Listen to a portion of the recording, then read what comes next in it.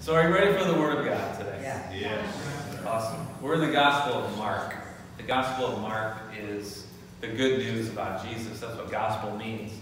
And some call this Peter's Gospel because Mark knew Peter very well. I'm going to show you how he knew him today. Mark also had a cousin named Barnabas, and Barnabas was partnered with Paul as missionaries. And so Mark got to go on mission trips with Paul and Barnabas, one specifically. That's how Mark learned the gospel being taught through Paul. He also learned the facts of it through Peter because he knew him very well. Mark was influenced by these two great men, but Mark also was influenced by his mother. We see in the Bible that his mother was named Mary. Don't you think like all people in the Bible that are women are named Mary? I feel like there's a lot of Marys in the Bible. But Mary was a special woman who hosted the disciples in her home. Mark also followed Jesus, if you will, kind of from the outside. He wasn't in the inner circle of the 12 disciples, but he was kind of on the outside. In fact, some believe that he might have been one of those men that prepared the upper room for the Last Supper. Some believe he might have been in the Garden of Gethsemane when Jesus was arrested, as I'll explain and show you today. Later in Mark's life, he decided to write down the facts about Jesus, the history, the life of Jesus. And he did it for a specific reason. There's 4 Gospels. You might wonder that. Why are there 4? Why is there Matthew, Mark, Luke, and John with all the story of Jesus? Well, Mark writes for sort of a different purpose, a specific people group in mind that he had, that he wanted to write to. He writes to non-Jewish people called Gentiles. And he writes to them that are very busy, because they lived in a busy city called Rome. And that's what his intent was.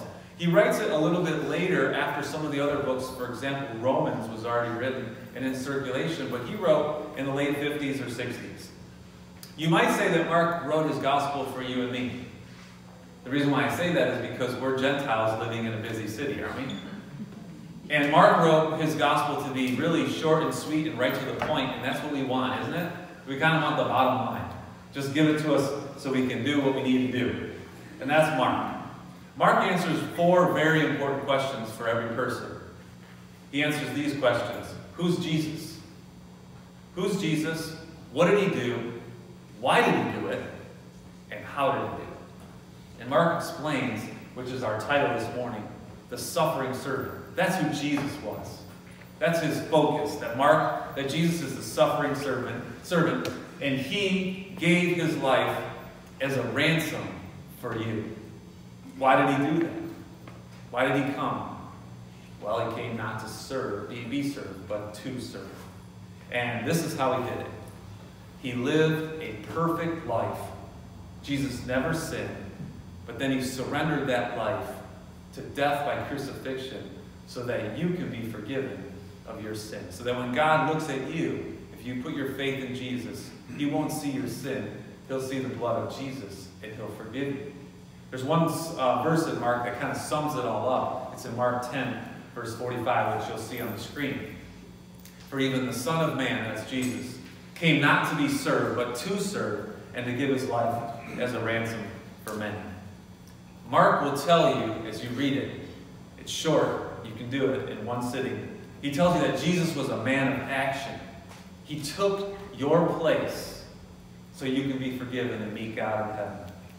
So how do you respond to this wonderful offer, this gift of grace through Jesus Christ? Do you believe that Jesus is God's Son? Do you believe that he died for you? Do you believe that he has an amazing life planned for you? Will you surrender yours to his? In fact, the words are a tough teaching for today. But will you deny yourself, pick up your cross, and follow Jesus? You can only answer that with your action.